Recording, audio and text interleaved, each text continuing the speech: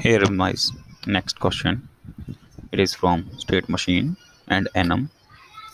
What is the best practice to prevent Gaussian dot like the one on this VI? Here is my Gaussian dot. This is my red dot.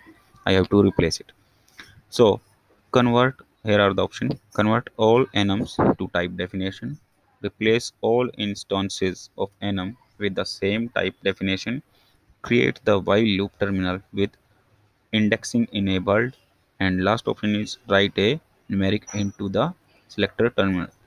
For this, my correct answer is replace all instances of the enum with the same type def. Thank you.